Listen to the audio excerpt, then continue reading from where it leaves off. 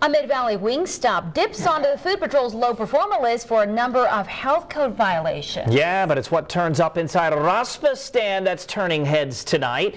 Get ready for the good, the bad, and the dirty dining as we reveal what's not on the menu in this week's Food for Thought. There are a ton of raspa flavors on the menu at Summer Delight on 2009 Lisner Avenue in Donna. But it's the fear of what's not on the menu. You're kidding me. That has some customers in total disgust. Just ruined my raspa. Roaches make up some of the 12 demerits on a health inspection report.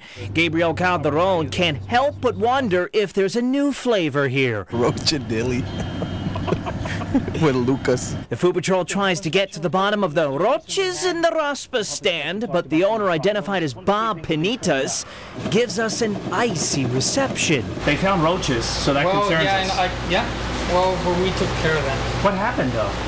Well, it doesn't concern you, so we're taking care of it. You don't think it concerns us? We report to the viewers, and the viewers spend their hard-earned money here, right?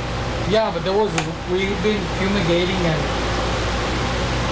as far as I know, it's been fumigated. McDonald's inside the Walmart on 1310 North Texas Boulevard in Weslaco is the dirtiest this week on Food for Thought.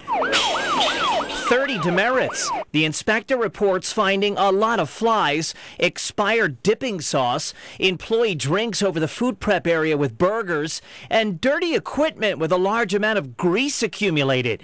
The Food Patrol's here to see what's been done, but we only get kicked out. So just following up on the inspection, you guys had 30 demerits on? Okay, we cannot provide any information. If you would come, you cannot take either.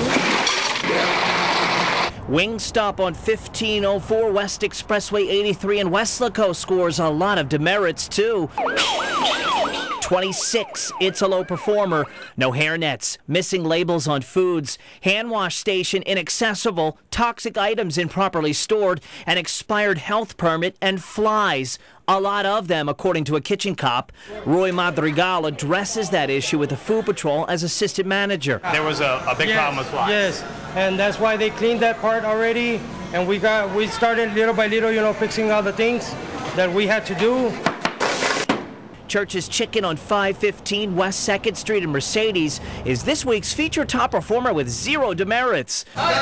Ladies and gentlemen, boys and girls, we have a brand new top performer in the city of Mercedes. Jesus Gomez is all smiles with his new sticker from the Food Patrol. We do everything here to keep it clean and safe. You know what we say to that? Keep it clean. Well, congratulations to these additional top performer sticker winners: Pollo King, El Pato, McDonald's, Pizza Patron in Edinburgh, Capital City, Golden Corral, Waterburg on Ed Carey in Harlingen, and Adolios in Brownsville. Remember, kitchens, keep it clean. We're reporting what's not on the menu.